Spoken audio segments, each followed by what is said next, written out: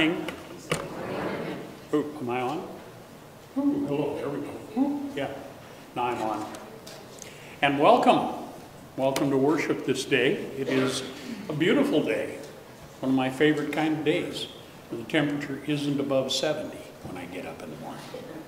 I like that.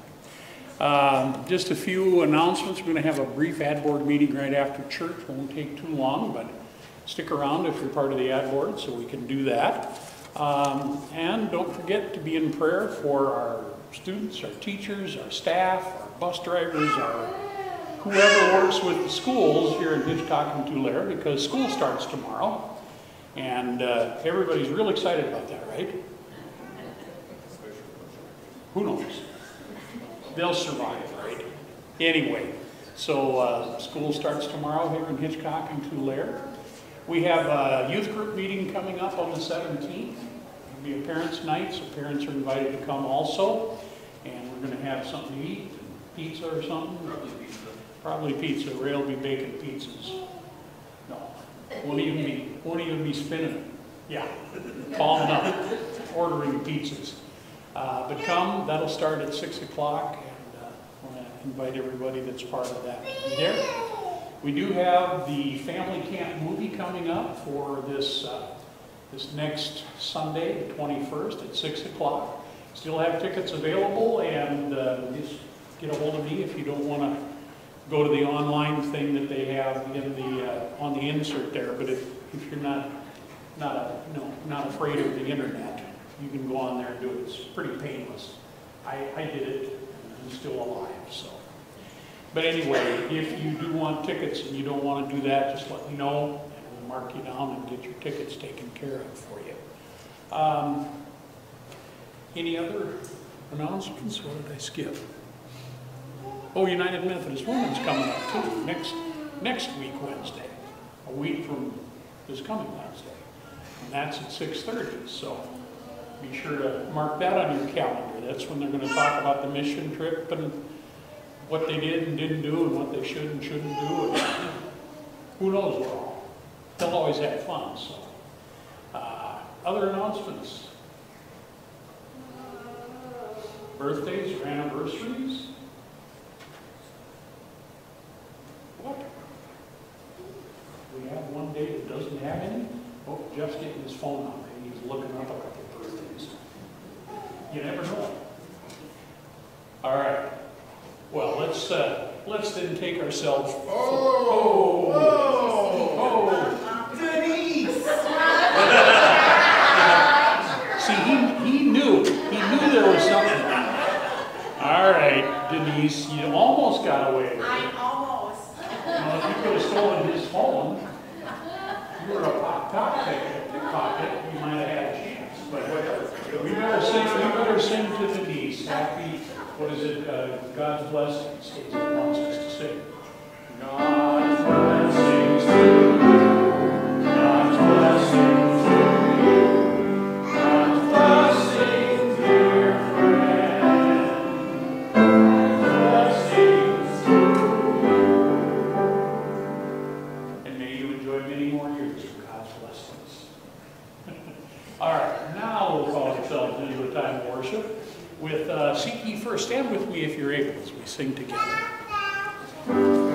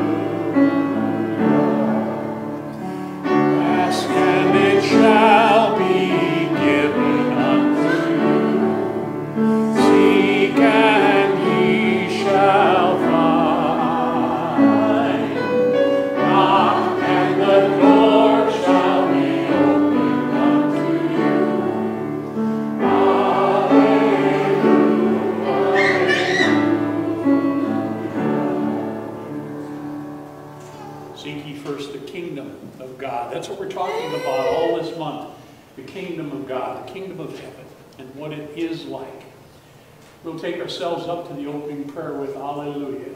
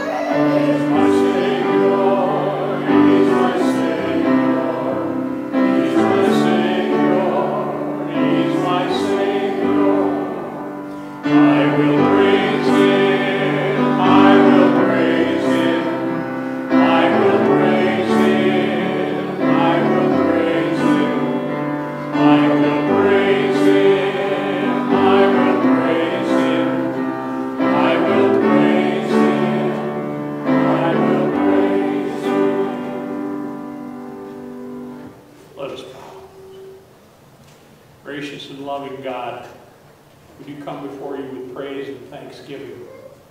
Joyful to be in your house, to be in your presence, to be able to worship and praise you, to be able to learn more about your kingdom here on this earth, so that we are bringing that kingdom to the people and to ourselves, so that we might fully appreciate and enjoy the kingdom of heaven. So be with us today as we worship. Send your Holy Spirit here among us. Let us feel your presence. And let us truly worship and adore. Pray that in Jesus' name. Amen. Amen. Our opening hymn is one from the Faith We Sing called Would I Have Answered When You Called.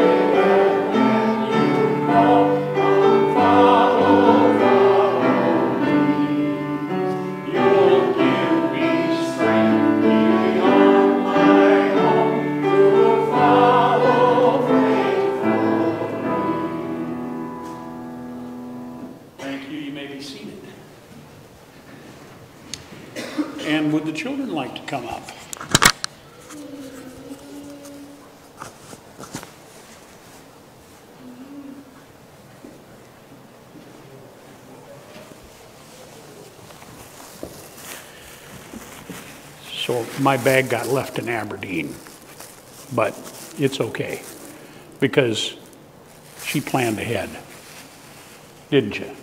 Yeah. And she said, this is something I can keep. Oh boy. Wow. Green beans. Yeah. Nothing wrong with having a bag of green beans. Wow. Did you pick these? Oh, Grandma got them for you. Well, isn't Grandma nice? We snapped all of them. You snapped all of them? Wow. That is a lot of work. Thank you. Did you help too? Thank you. And thank you, Grandma.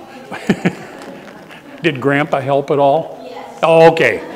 We don't want to leave Grandpa out too. Yeah, we don't want to skip Grandpa if he helped. Yeah, do you like green beans? Oh, good. I like them too. I have one daughter that hates them. She does. She would go hungry rather than eat green beans. I don't understand it. And her husband, he loves green beans. He makes green beans a lot. She doesn't eat them. She eats everything but the green beans. When you grow up, you can do that. When you're a kid, you have to do what Mom and Dad tell you, and you have to eat green beans even if you don't like them. But it's better if you like them, isn't it? Yeah. And I think they're good. I like them a lot. And I'm going to eat those. Thank you. Those will go right in my refrigerator, and they'll probably get cooked today. Some of them, anyhow. It's nice, you know, that we have these kinds of things. And right now, too, the sweet corn is getting really good. Some is, Alan says his is almost done. and Lisa said theirs is just ready, just getting ready. So, yeah, a lot of sweet corn, a lot of that kind of stuff, a lot of good fresh stuff that comes from God's earth. And you know, that is such a blessing. And we're so lucky to live out here where we can see where our food comes from. You know, there are a lot of people in our country that don't have any idea where green beans come from. If you ask them, they'll say the grocery store. Well, where else? Well, I don't know. Warehouse, probably. They don't know that these can grow. You can grow these right in your own yard, can't you? Yeah. You don't have to have a farm. You can grow green beans right in the backyard. You can grow sweet corn back there too, but you can't grow enough to make it worth the trouble. Yeah, you are. And that's a good thing, because that means that you understand that our food comes from God. Because God is the one that helps those things to grow. There's a passage in the Bible that talks about that. It says, you know, we plant the seed and we can water it and we can fertilize and we can do all of that kind of stuff, but we can't make the seed grow. We can only give it the right conditions so it can grow. You know who makes it grow? God. He does. God, it says, gives the growth. And that's a good thing for us to know, because all of these things, green beans, sweet corn, beef, pork, lamb, chickens, all of that stuff, eggs, those all come from God helping us and giving us food to eat and giving us a job to take care of the place where the food grows, because that's important too. You know, we got to take care of the garden, keep the weeds out, right? Yeah, we can't have weeds in there because that makes it hard for the good stuff to grow. So we've got to clean it out. Yeah, you got to work hard. Yeah, got to work hard and do all of that. But when we do that work, we're rewarded with a wonderful treat, a wonderful gift. The gift of green beans or sweet corn or of a good steak or a piece of ham or whatever. You know, we've got those things that God has given us. And God loves us. That's why He gave us all those things. He said we can eat the produce, the things that we grow. And He helps us to do that. And He helps all of us to grow too. Not just to grow food, but to grow strong and tall and healthy. And this is how we do it, with good food and the right amounts. So I get to keep these. I'm putting them back in this bag so they go home with me. I'll share though. Anybody wants to come over for green beans later, there's not a lot, but we'll share. Anyway, it's good to know that God gives us so much wonderful stuff because of His love for us. That's one of the ways we can tell how much God loves us, is the way He provides the food that we need to eat. Always remember that God does love you, no matter what. Let's pray. Thank you so much, God, for watching over us, for keeping us safe, and especially for giving us food. Food to grow and strengthen our bodies, food to make us happy, food to make us smile. Thank you, Lord, for giving us all that we need and so much more. We thank you in Jesus' name. Amen. Oh, I don't have a bag to send home. Do you want to do the bag next week? Okay. We had it up at your house. Yeah, try to remember the bag. You can use this bag, okay? All right. Then there's a reminder. Well, in one church I was in, the bag disappeared and it didn't show up for like 6 months. And then it showed up and there was something weird in it, so that's the way that goes.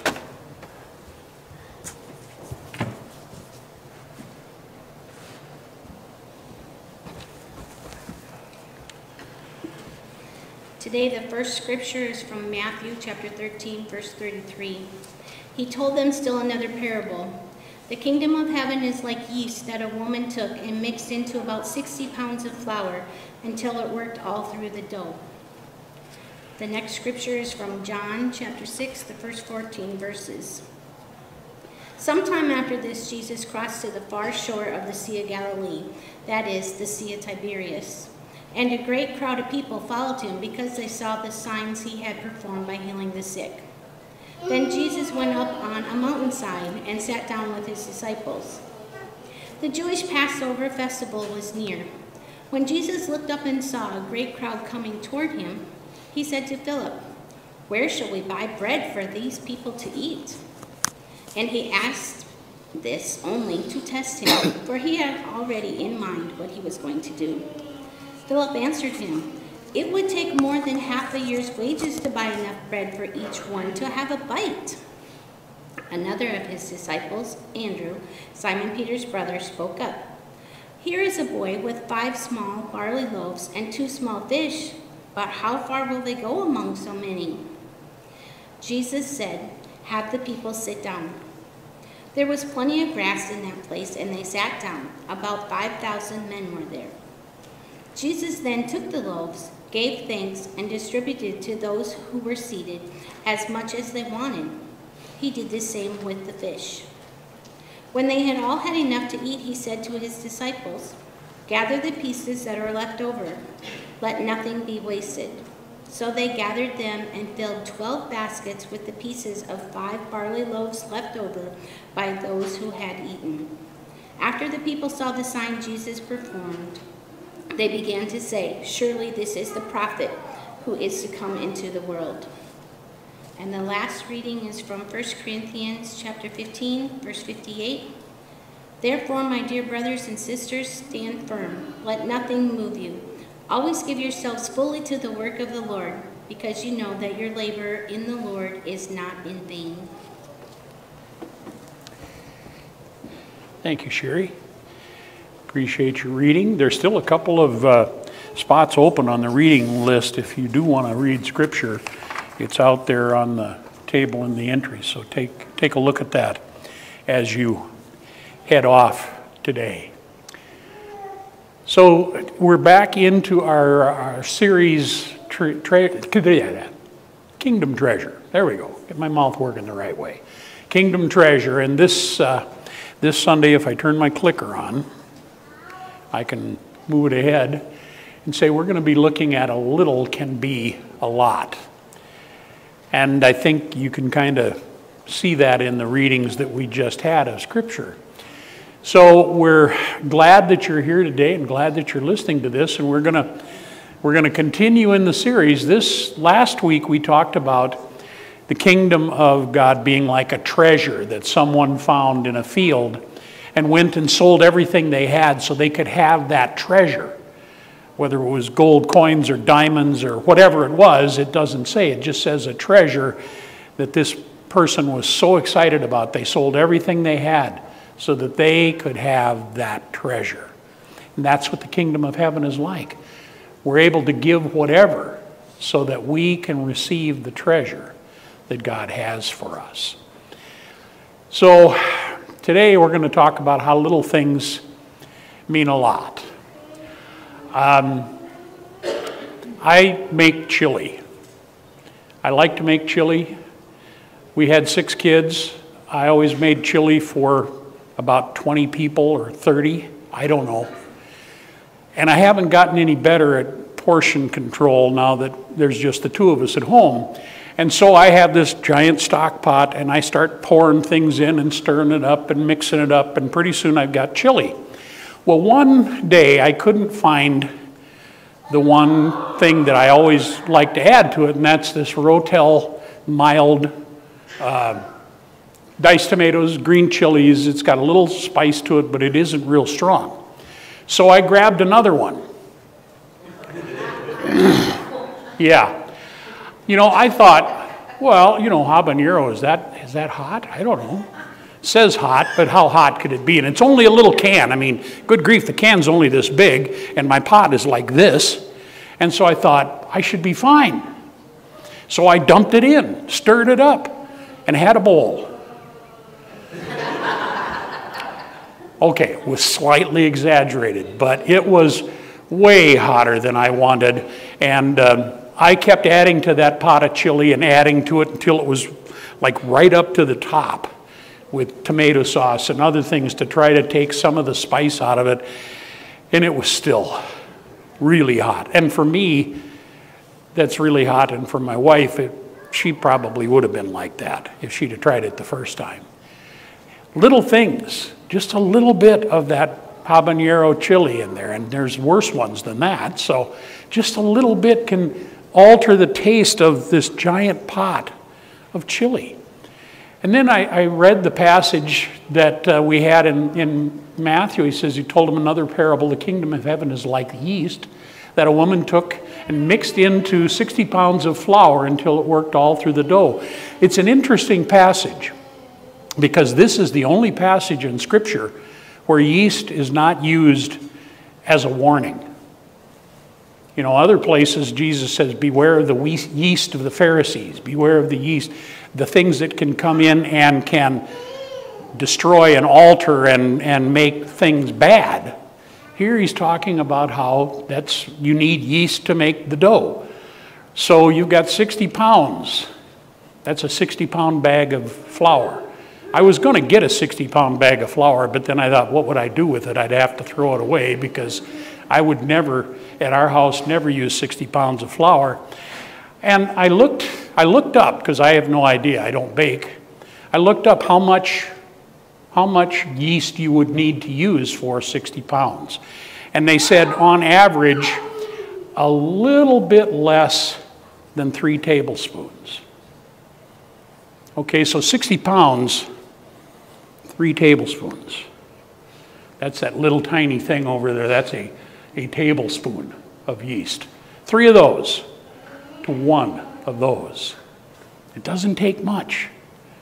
But without it, it's not any good. It doesn't do what you want it to do. It doesn't rise. You don't have the nice loaf that's, you know, not flatbread. I mean, you can still eat the stuff, but it's better that way. A little goes a long way. And that goes not just for food, but it goes for people. A little goes a long way. There's a story of this guy. You probably never heard of him. George Mueller. I couldn't get the umlauts over the U. I don't know how to do that on my computer. But he wasn't German. Well, he probably was way back, but he was living in England. He was a preacher back in the 1800s, and he had come to England to be a missionary. He was going to go on a missionary journey, and they decided he couldn't go because he got sick, and they said, oh, you're not healthy enough. And he tried to get a different appointment, and they wouldn't give him a different job, so he quit and started doing his own thing, found a church to preach in, was preaching. He's an interesting guy. When he was growing up, his father was pretty wealthy, and he wanted to make sure that George had a good life. So he was going to have him go to seminary. He thought to be a preacher would be a good life for him. It's stable, and it's pretty, fairly lucrative. You can make some money and have a safe, stable life. But George had other ideas, because even when he was young, he was stealing from his father, who was a government tax collector. He would steal the money and use it to go buy alcohol and to gamble. So he got off into college and kept doing that, got through college just barely, and then went off to seminary. Well, he didn't change. He continued to drink and to smoke and to gamble. And one day he came to the realization that he had to change his ways, and he got down on his knees and prayed that God would forgive him for all of his past sins and continue to guide his life. And from that day on, he never smoked or drank or gambled again. And he continued to preach and taught and saw in his area a need for an orphanage. So he and his wife found a large home and set it up so that they could foster 30 girls in their home. That's how he started. But he didn't just set up an orphanage and just have a place for them to live, because these were children of the lower economic status. He decided that he would get them training and education, and so he did that. He got them training to be, for the gals, cooks and maids and parlor maids and things like that. He got them trained so that they would be able to rise above their poor beginnings. And he went from there to, by the time he had died, he had taken care of over 10,000 orphans through him and his wife and the orphanage system he set up. And the most unique thing about George Mueller is he never once asked anybody for money. He never did a financial statement. He never did a giving campaign. He just depended on God to supply his needs. There's a story that in the early days, they were sitting at the table for breakfast, he and his wife and these 30 girls, and they had empty plates because there was no food in the house. There's a knock on the door, and it's the local baker who has all of these buns and rolls and good things to eat and donates them all. So their plates are full. And shortly after he leaves, there's another knock on the door, and the milkman is outside, and he said, my milk cart is broken down, and by the time they get here to get a new wheel and we get it fixed, the milk's all going to go bad. So can you use all the milk I have? And the milk came in, and they had breakfast. George never, in his career of serving over 10,000 orphans, asked anyone for money. He just prayed and trusted in God. But he started just as one flawed individual and took care of over 10,000 orphans in the 1800s, when workhouses and debtors' prisons were a normal and constant thing. They were given a place so that they could grow and thrive and become better. Little things. It doesn't take a lot for little things to matter. Well, then we have the most famous story of little things in all of Scripture. This is a unique passage because it's one of the very few that are in all four of the Gospels. This happens to be John's account of it. But it's a familiar story.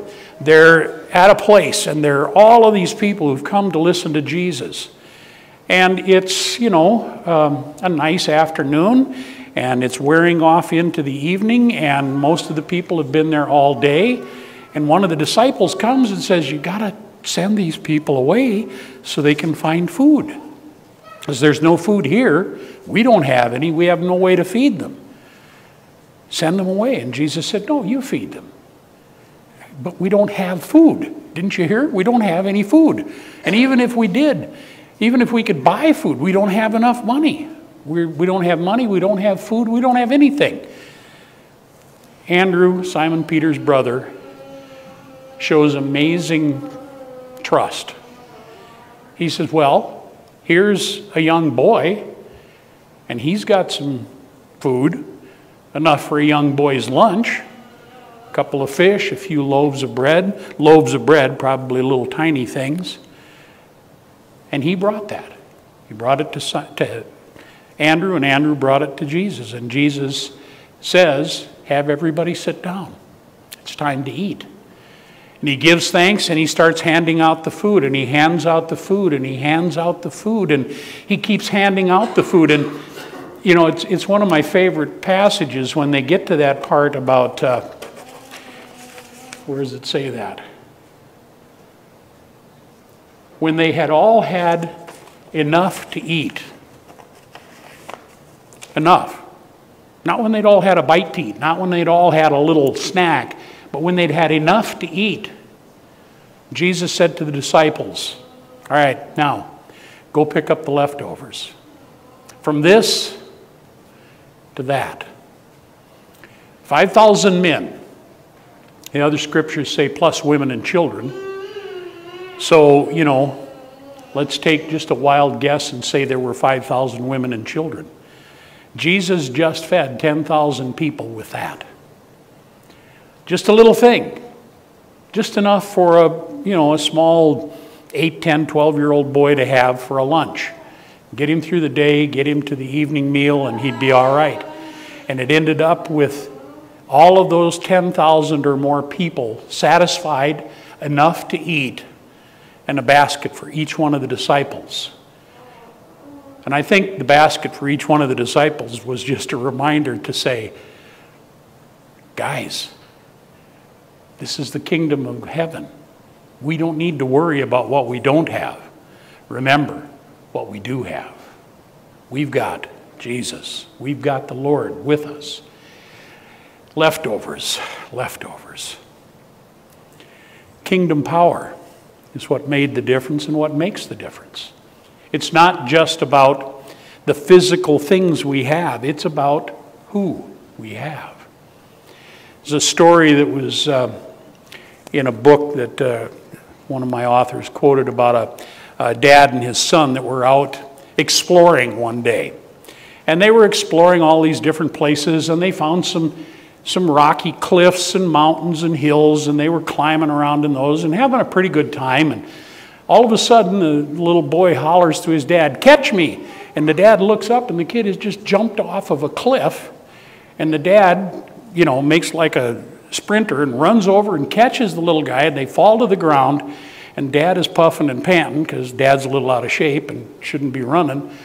And finally, he gets his breath, and he said, why did you think that that was a good thing to do? Why did you think that I could catch you? And the little boy looked at him and said, "'Cause you're my dad." He trusted. He trusted fully that it didn't matter. He could jump off of anything. His dad would catch him.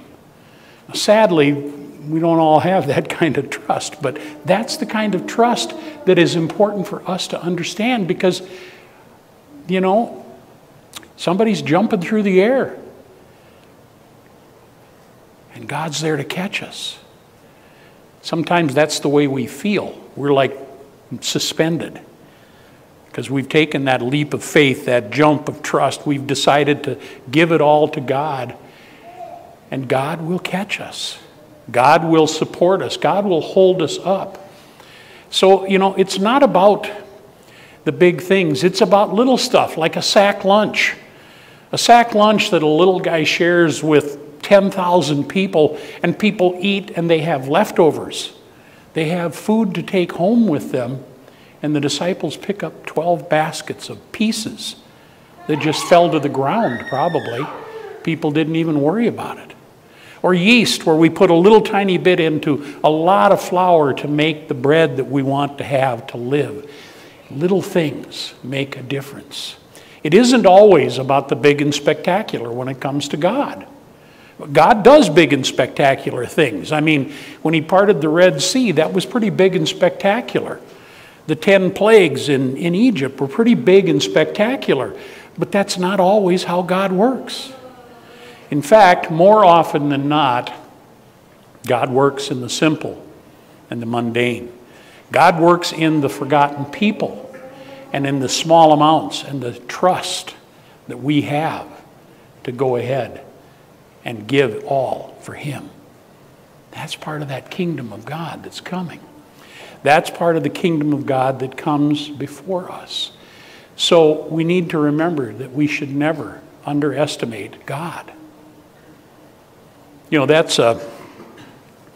something that we need to know as individuals. We also need to know it as a church. God calls us to do something, and we look at it and we say, you know, that's a great idea, God, but...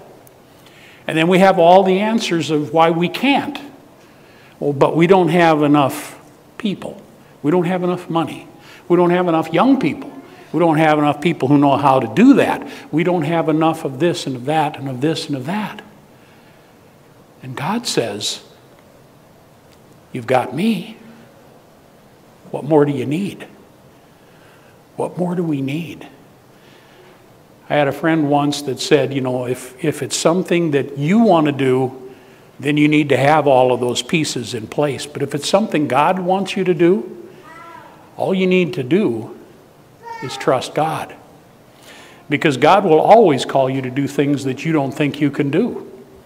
Because if you think you can do it, then why would you need God?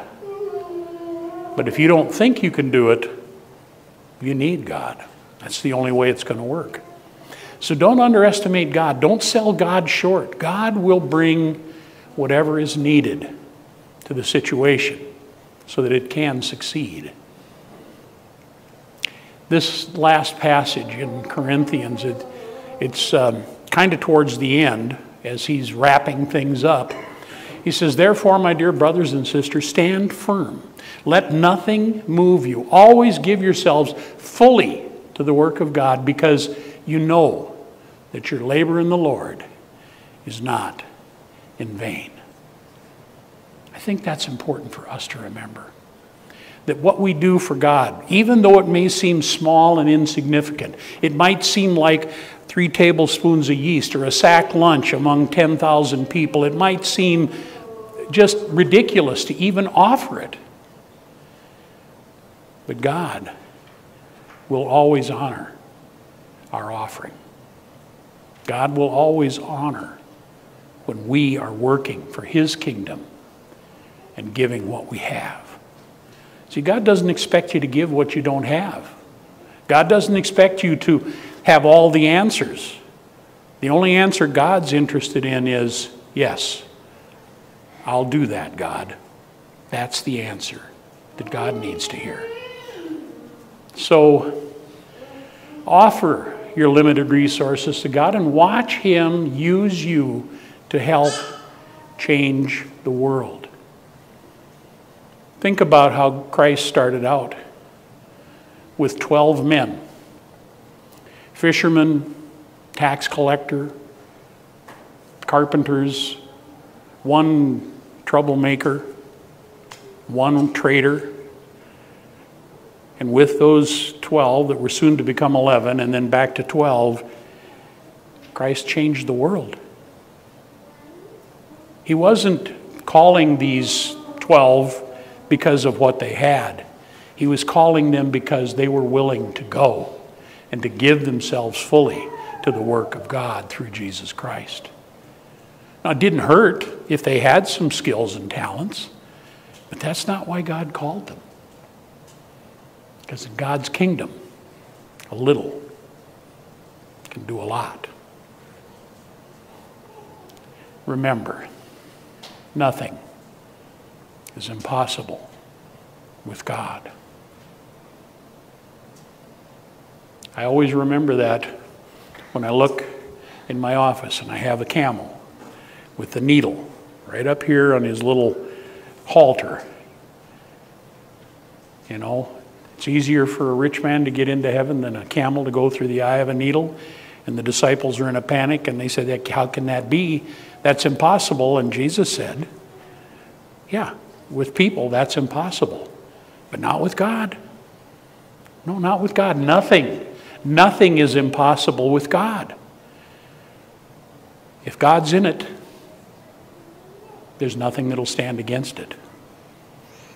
So be sure that you're willing to trust and give all you have to God so that you can be part of His kingdom and help others to become a part of that kingdom and do what God has called you to do in that kingdom.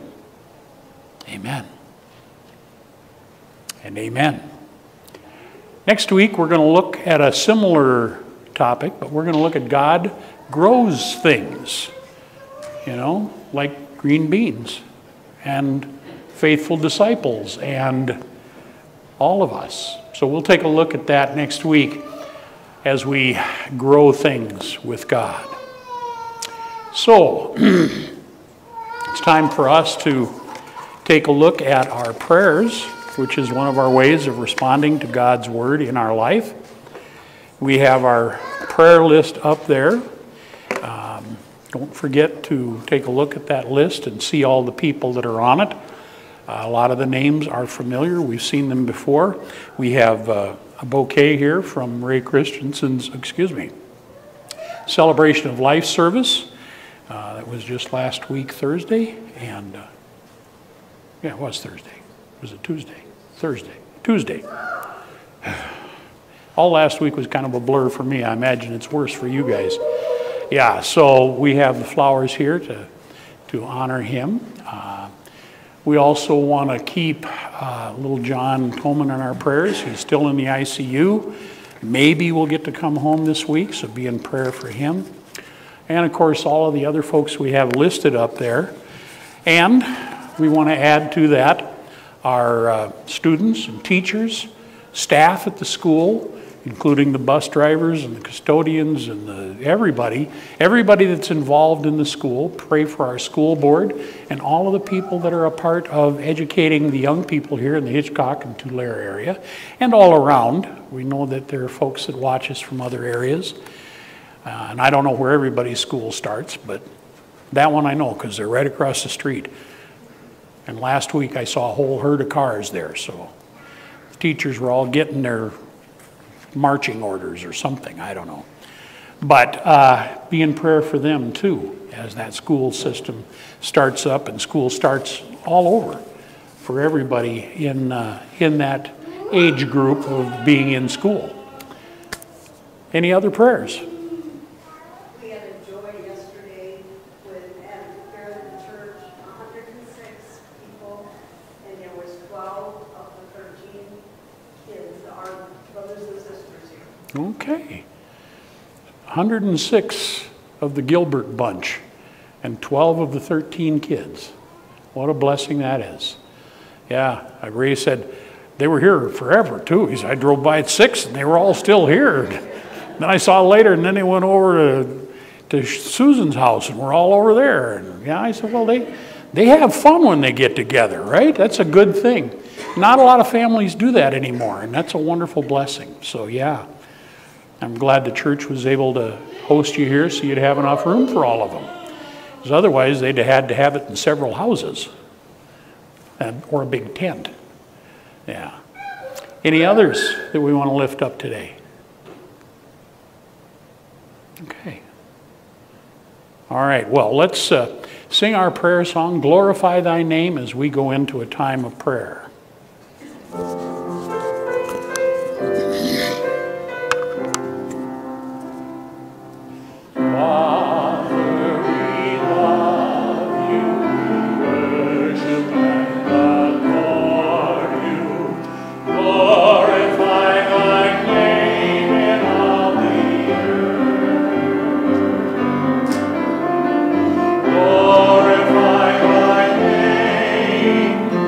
Oh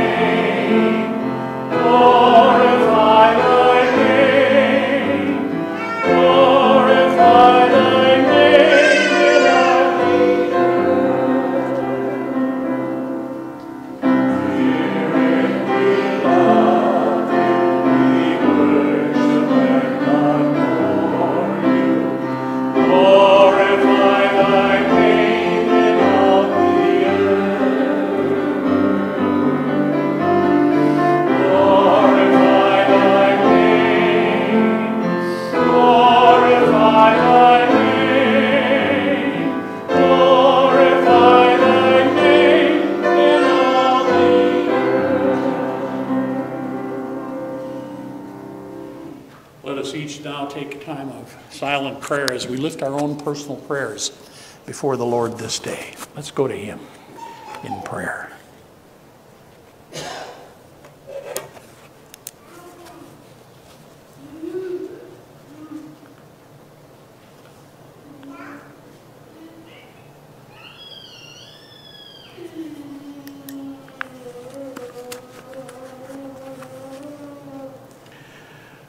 Gracious God, Father, Son, Holy Spirit, as we gather today, we are mindful of how small and insignificant we really are compared to you. When we think that we have the answers, that we can do what needs to be done, you must smile. But hopefully you smile as an indulgent parent that understands that we're still learning, that we're still growing, and that we will learn to fully trust in you as time goes on. Help us to put our trust in you, the one that we can trust, because you are our Father and you love us. And as your kingdom comes on this earth, help us to understand that it will be different. It will be yours, not the world's. So let us see glimpses and traces. Let us be part of the glimpses and the traces. And as we come into this part of your kingdom, we lift up prayers. Prayers for the people on our prayer list, those that are dealing with illnesses, those that are dealing with heartaches, those that are dealing with loss, those that are dealing with all of the struggles of life. We thank you for being with them and strengthening them. We also lift up prayers for our schools as they begin here in Hitchcock and Tulare, and I know in many other schools around the area. If not tomorrow, very soon. We'll be starting and going again, and our children will be back in school, and the teachers will be there ready to teach and to guide and direct. The administrators and the staff will be there to make sure that the teachers have a good and safe environment to teach in.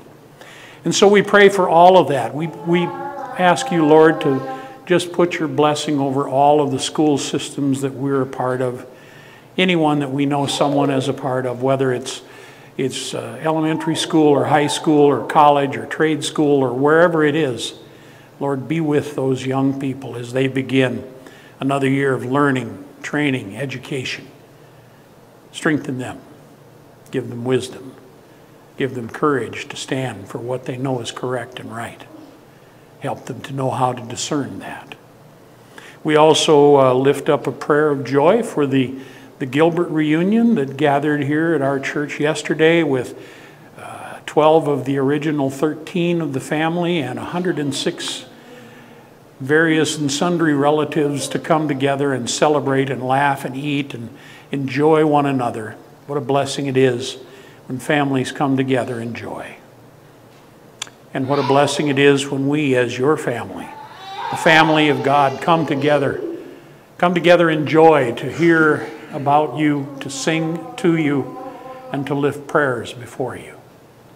We enjoy that blessing, and we give you thanks for it as we pray together the words that Jesus taught his disciples to pray. Our Father, who art in heaven, hallowed be thy name. Thy kingdom come, thy will be done on earth as it is in heaven. Give us this day our daily bread, and forgive us our trespasses, as we forgive those who trespass against us. Lead us not into temptation, but deliver us from evil. For thine is the kingdom and the power and the glory forever. Amen and amen. We also respond to God's word in our life by bringing our morning tithe and offerings. Our ushers would come and wait on us. We would do just that at this time.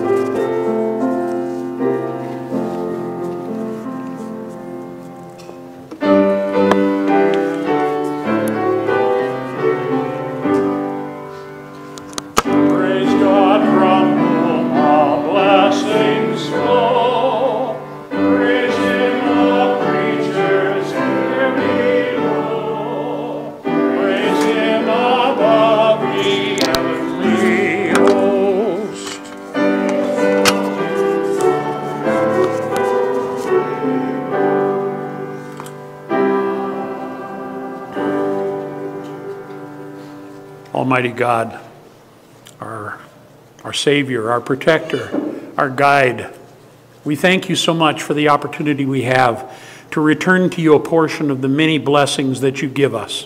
We ask now that you bless these gifts and those that have given them. Let each one find their place and purpose in your kingdom as it comes on this earth. For we pray that today in Jesus' name and for his sake. Amen and amen. Well, if you would join me in our closing hymn, Blessed Be the Tie That Binds. It binds us all together as followers of Jesus Christ. Blessed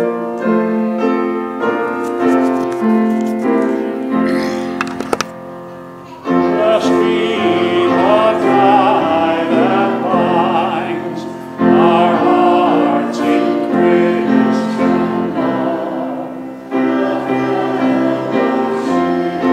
Of kindred minds is like to that of old.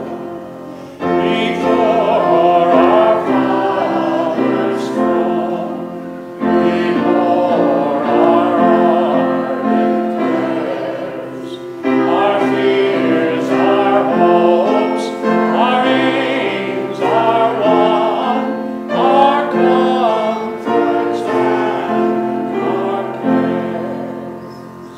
We share each other's woes, our mutual burdens bear, and often for each other flows the sympathizing tear. When we asunder part, it gives us inward pain, but we shall still be joined in heart and hope to meet again. Blessed be the tie that binds. It binds those kingdom people together, God's family, the kingdom of heaven on earth, as we understand it. That tie binds us together, whether we're here or far away. And we are blessed by being part of that tie. Go in peace and be blessed by the family of God. Amen and amen.